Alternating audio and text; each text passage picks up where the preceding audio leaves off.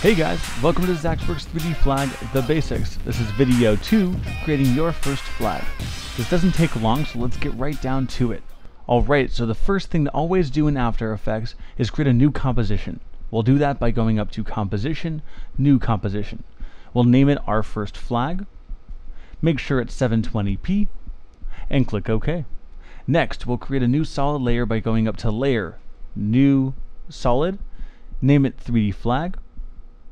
Make sure it's the same size as your comp by clicking the Make Comp Size button, and also change it to some other color than black. Then click OK. Good, now we'll go to our Effects and Presets tab, type Flag, and drag our plugin onto our layer. And there you go. Just by adding the effect, we end up with a flag on a flagpole.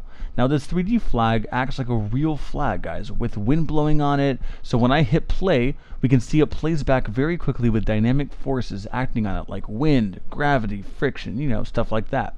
Since it's affected by wind, we can change how the flag moves by changing the wind. Notice down here where it says wind speed, if we change this to 0, you can see the flag goes limp. Changing it to 50 makes the flag start flapping very hard like the wind is blowing rapidly. So 0, no wind, 50, a lot of wind. Got it? Good, pretty simple, right? Now, putting a picture on your flag is also easy peasy. First, import an image into After Effects by going to File, Import File, find your image, and click Open. Next, drag the image into the comp and turn off its visibility. It just needs to be in the comp for this to work.